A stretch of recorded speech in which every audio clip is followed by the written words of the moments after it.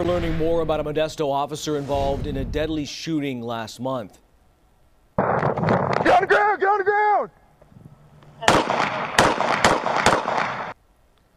Police say the 29-year-old man who was shot and killed in front of a Modesto church was unarmed. He was shot by Officer Joseph Lamantia, who we're learning has been involved in 4 previous shootings dating back to 2010.